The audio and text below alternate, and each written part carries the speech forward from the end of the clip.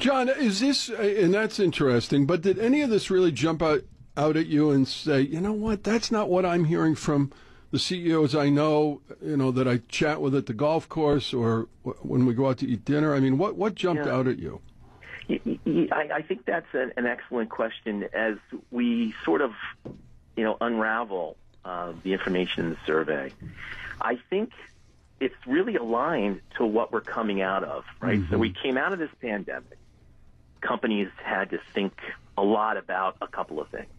We'll talk about people maybe a little later, but they thought about how do we optimize our efficiency? How do we think about our business and make it sustainable and make it more efficient, more productive?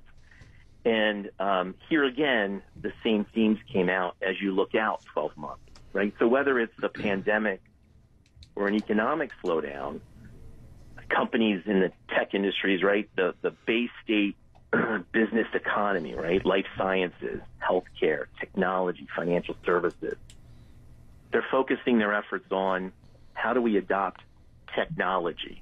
How do we think about enabling technology so we know our customers better? How do we think about digital transformation end to end so that we make our processes more efficient? We reduce costs.